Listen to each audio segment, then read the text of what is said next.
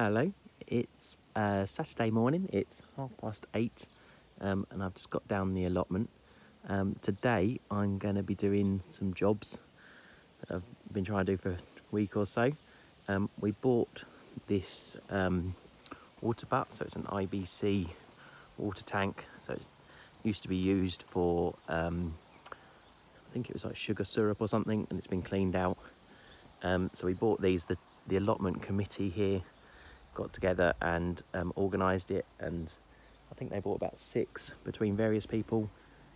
We bought one. It was £70 with delivery, but I think it's about 1,000 litres of water, so that will mean I don't have to cart water down to the allotment with me, which is nice. So today, as you can see at the moment, it's just a tank. So today my first job is to build a roof for this. So I went to the B&Q last weekend, I bought some wood. So I bought some wood, and I've already had some roofing felt, bits and pieces. So I'm going to build a roof for that so we can collect the rainwater and fill that up. It is raining quite a lot at the moment, so hopefully it'll fill up a little bit through the rest of the summer and we can use that. The rest of the allotment needs a bit of work, although I might not get to that today, might be tomorrow. So we've got, how many beds? We've got 7 beds that have got things in at the moment. This bed's empty at the moment, but I'm going to decide what to put in there. We've got one bed here. This is potatoes. So these are actually ones that started shooting in the cupboard, so old potatoes. So I thought, why not, we'll chuck them in one of the beds. So that's doing quite well. Probably ready in a month or so, I guess. Which is good, because at home we've got 2 beds of first earlies that are, one bed's ready to eat now and the other bed will be ready in a couple of weeks. So they'll be there. We've got, these 2 beds need weeding very much. This one has got sweet corn in and some weeds, so they're doing okay. This one has also got a couple of sweet corn in, but it's been taken over by weeds, and we've got a load of sweet corn at home. The next 2 beds have got main crop potatoes in. Oh no, sorry, one of them's main crop. I think this one's main crop, and this one is second early. So these should come up after our first earlies are all done. And they've both done really well. The last week, with all the rain and heat, they've come up really well. So I'm pleased with them, and they're not too weird. They haven't really got any weeds actually, so we're lucky there. So I'll sort them out.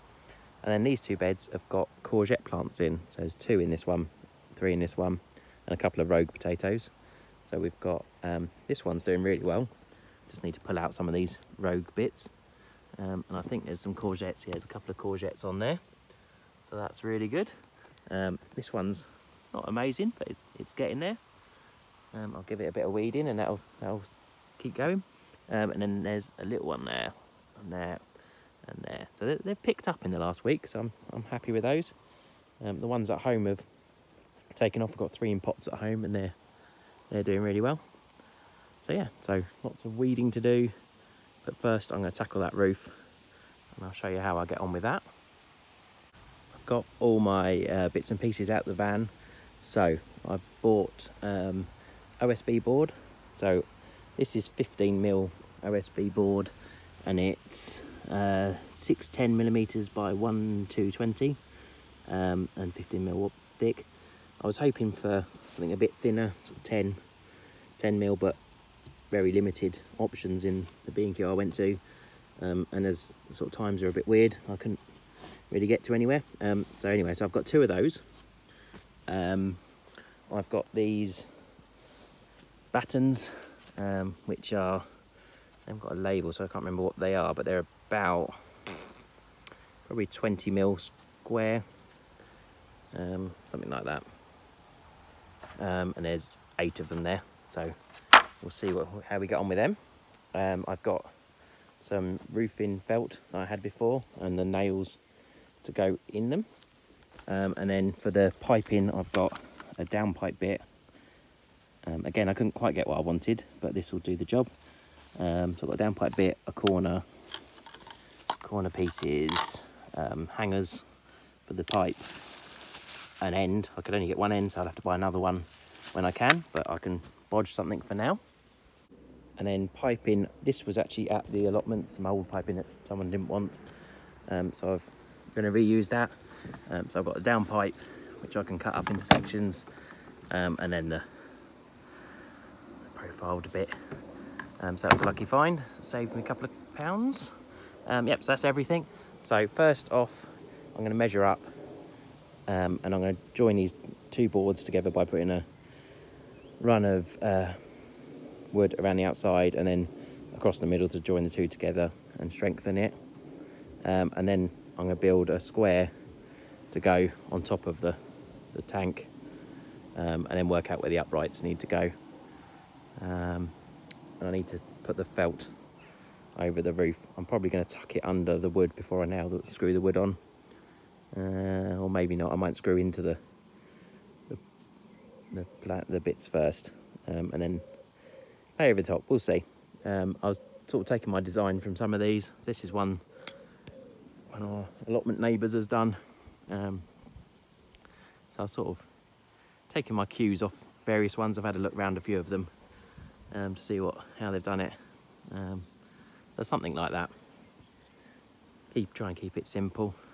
So we'll see. Yeah, so first job, measure up, and I'll cut some of these lengths and get the two bits joined together. The other thing I'll quickly mention is to join the sort of roof to the tank. The tank has these metal cage around it. So what I'm going to do is use cable ties around the base square that I'm going to use, and cable tie it a lot. I've got tons of these big black strong ones, so I don't think that'll be a problem. Screws wise, I'm trying to keep the budget down because obviously it's trying to produce food, not like spend a fortune. So I've just brought with me loads of screws that I've had for various projects. I always keep everything. So I've got loads of screws of varying sizes, so I'm sure we can find plenty there to fit. And see how we get on. I've done the first little bit, worked out a few little things. So I've put on a batten down one side, joining the two together, and I've just started on the one down the other side. I've worked out which screws work best. I'm using my little Bosch electric screwdriver. This is a battery powered one, so obviously I can use it down the allotment. And one thing that's good, I've already burnt through a load of battery power on it.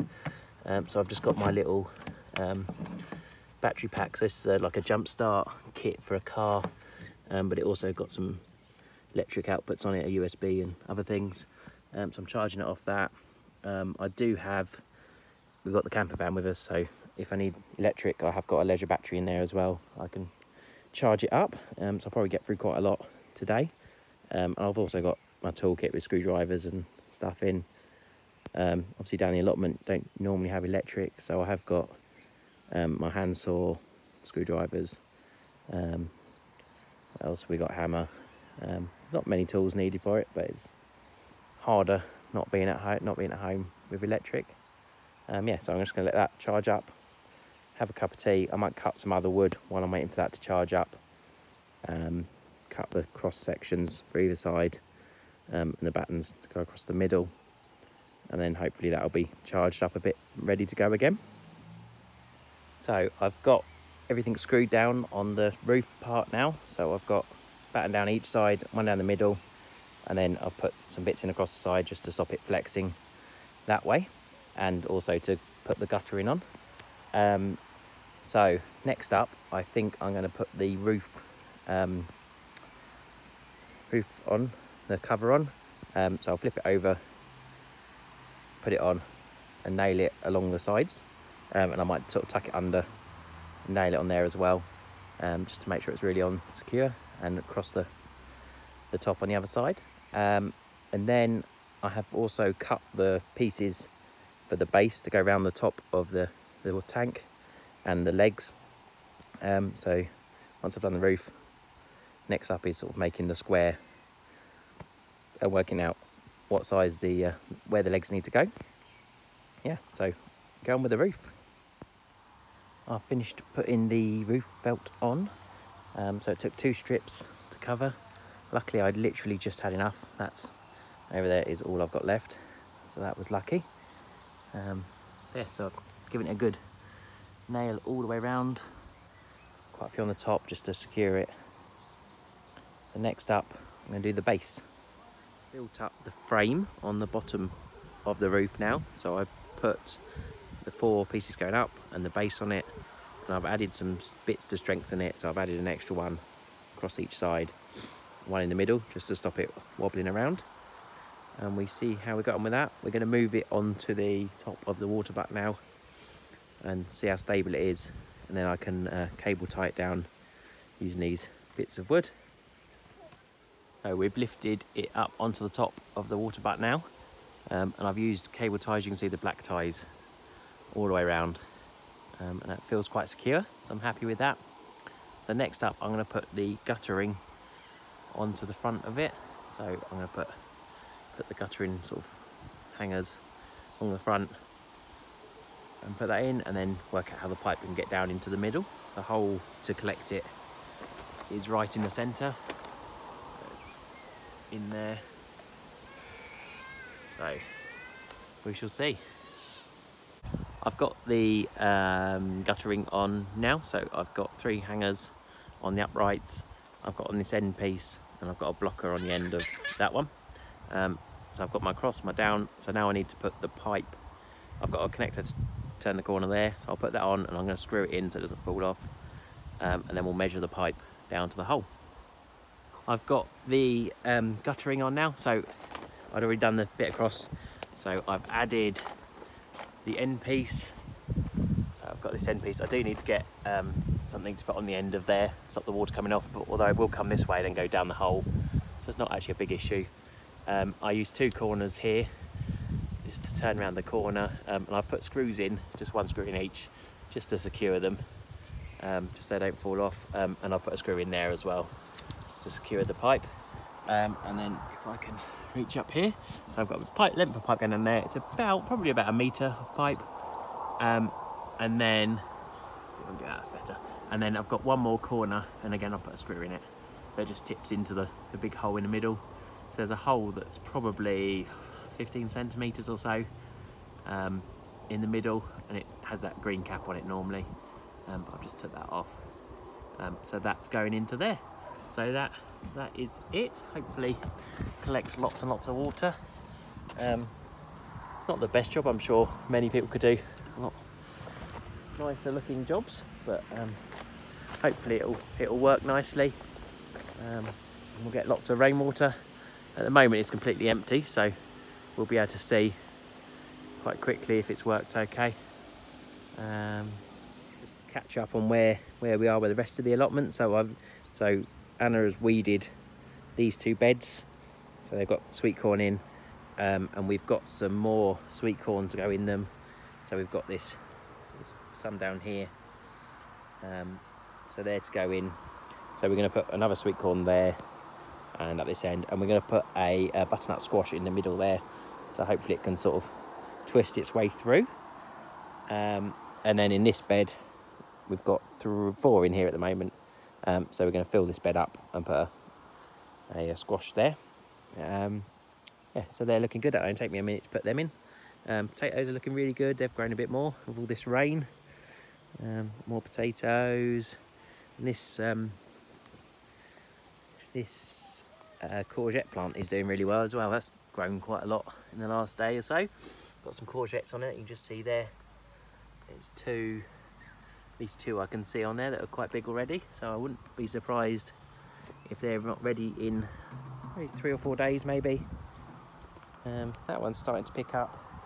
They're looking good now. They've had a good bit of rain and hot days as well. I might pull these potatoes out so they've got a bit of room. Yeah, so I'm just going to pop these sweet corn in and squash, and that'll be great. And then we're going to we've got I think 5 or 6 squash plants. I've got them in here. I think there's 5 in there, so I'm going to use 2 for the sweet corn beds, and I might put 3 in here, just put them in the middle down there.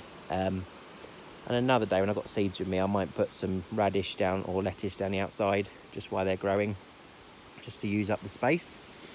Yeah, and then that's all good. I've put the rest of the sweet corn in and the squash, so that's good. We were going to do 3 sisters. We've got beans to go in as well, so we'll see how big these get in the next week or so. Might put beans in there. If not, I could definitely put them in that one actually. I could put them down the side, each side of that one, and just use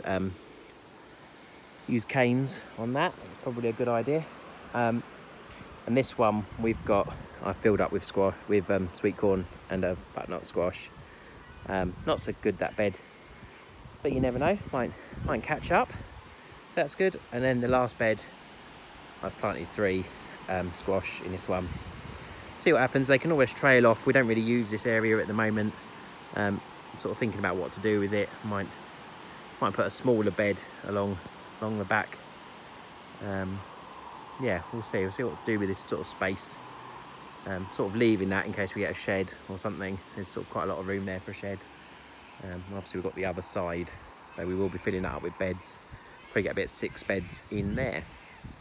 Okay, I'm going to put the nets back on these now, and then we're going home for dinner. Hope you enjoyed watching that, and hope you got some ideas with the water tank. See how I did that. Yeah, thanks for watching. Bye.